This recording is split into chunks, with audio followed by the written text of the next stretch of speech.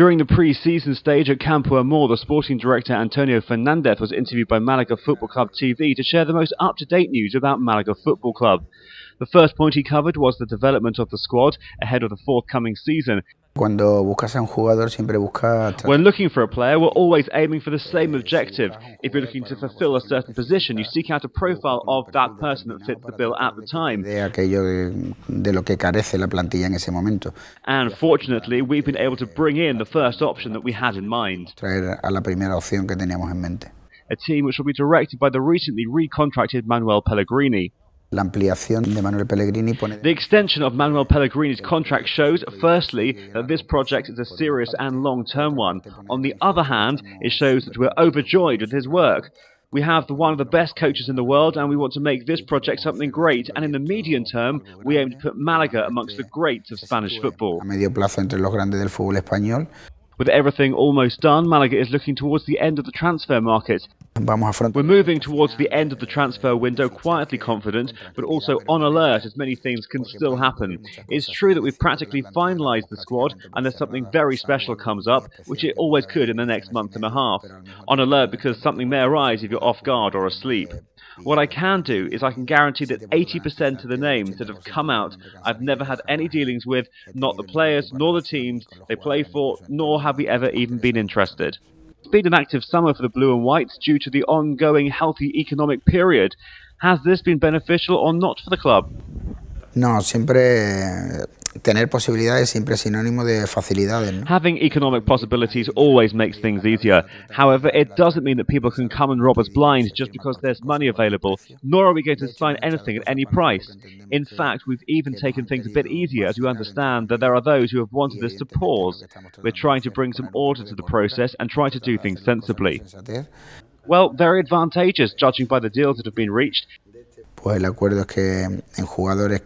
the agreement, the players who have not been selected for the first team have their bills and expenses picked up by us, and in the opposite case, the players who are will have to pick up their own tabs.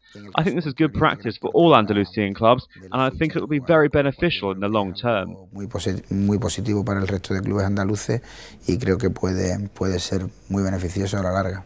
Malaga has financial backing at the academy and has to exploit it. Estando el equipo el último clasificado, se firma un director de la academia, ¿no? Being the team in the last place in the classification, director of the academy signed up. This shows that the club believes in the future. Following the arrival of Manuel Casanova and his appointment as director of the academy, we've started to organise and make plans. Antonio Benitez, a symbol of Malaga at a national level, will be Manuel's right-hand man in terms of management. We've created 4 different departments: the captaincy department, which they themselves will head, the training and methodology department, managed by Carlos Anton, the development department, which will be led by Julen Guerrero, and the sports psychology department, which tracks the attitudes of the guys, focusing on their athletic and personal growth and behaviour. El área de tecnificación que va a dirigir Julen Guerrero y el área de psicología deportiva para la que va a venir Unai, que viene del Bilbao, para llevar todo lo que es la psicología, un seguimiento de las actitudes de los críos en su crecimiento personal y deportivo, un seguimiento de los estudios, de su comportamiento, y haciendo que el crecimiento personal y futbolístico de cada uno. Seeing our guys develop as people is extremely important for us as we aim to give them the best possible future, because not all of them will make it as a professional player in the long term, and we want to help train them for whatever their future holds and to be good people. Estén bien formados como personas para que el futuro lo tengan bien encaminado y sean hombres de bien en el futuro.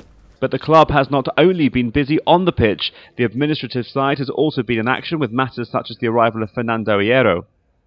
Yo creo que Fernando Hierro is an international football icon. To talk about Fernando Hierro is to talk about excellence in terms of what he did on the pitch and what he has done in the offices of the Spanish Football Federation over the past 4 years. Nowadays, one can be totally assured that everyone is doing everything possible to make sure Malaga is at the top of its game. A mí me gustaría ser el equipo de moda dentro del campo. I'd like to be a winning team on the pitch, of course. What happens off the pitch isn't important, as ultimately you become totally immersed in this project. But I'd like to win on the pitch and move as far on up as we can. That's the goal.